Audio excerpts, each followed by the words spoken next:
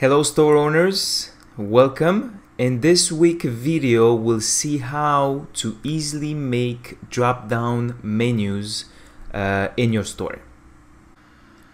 So here's what the end result of today's video will look like. You can make it yourself with a test link, have sub-menus and even a second level. You'll see it's pretty easy. Let's see how we can do it. So in my case, on my store, I have my menu, and I only have one of the links in the menu that actually has a drop down, as you can see over here. So let's go in the admin panel and see how you can do the same. In my admin panel, obviously go to your online store. You have navigation, and you should have one or multiple link list over here. In my case, I have the main menu, which is this one above, and I also have the footer and learn Shopify, which is actually the one that has the drop down menu. So in order to tell Shopify which link should have a drop down menu and how to create a drop down menu, you need to create another link list with exactly the same name as your drop down that you want to do. As you can notice here, learn Shopify, it's exactly the same name. So let's just test a new one. Just do edit link. I'm gonna add another link right here that we're gonna call it test. Let me just put it right here. I'm gonna save it. Let's refresh. So we have it here. No drop down on it. Let's just create it.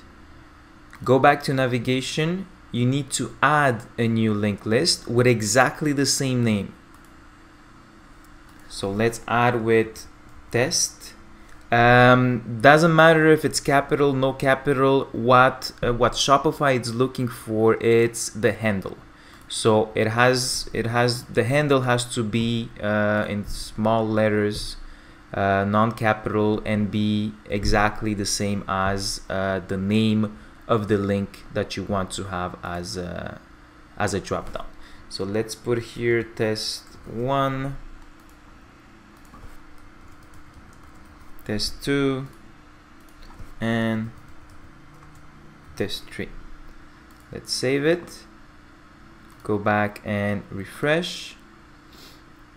See, now I have a drop down and I have test 1, test 2, and test 3. Most of the teams out there, your templates, will be able to manage that. Most of them will be able to manage a second level. So this will be your first level, then you can add a second level. So let's try that out.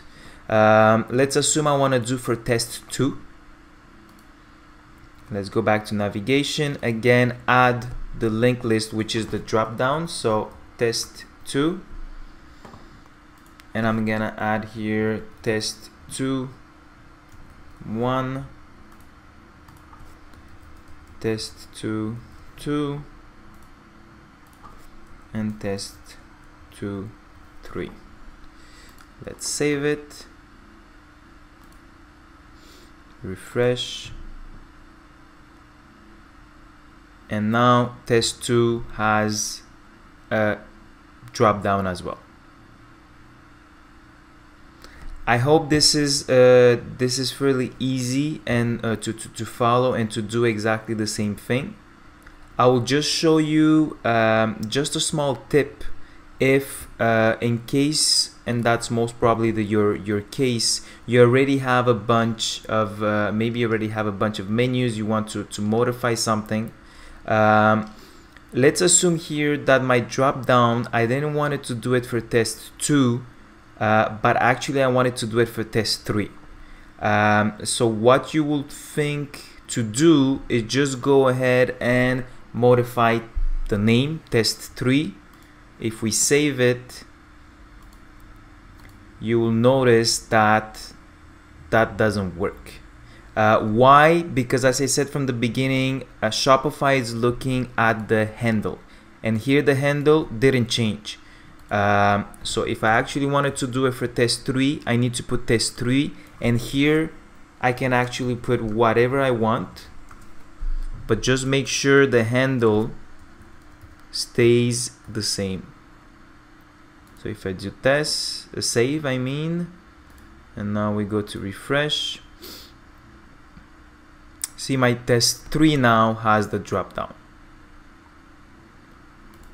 So just to recap, the link you want to have as a drop down menu, you need to create a second link list with exactly the same name or exactly the same handle. The handle is the most important. So you create one with exactly the same name and handle, and that will make your drop down menu. That's it for today.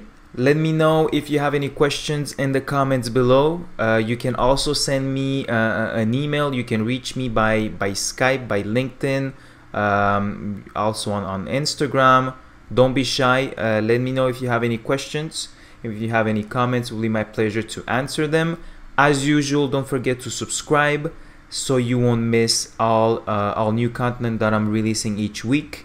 Similar to this one, how-to videos, but also I'm doing my opinion on codes each week. Thank you.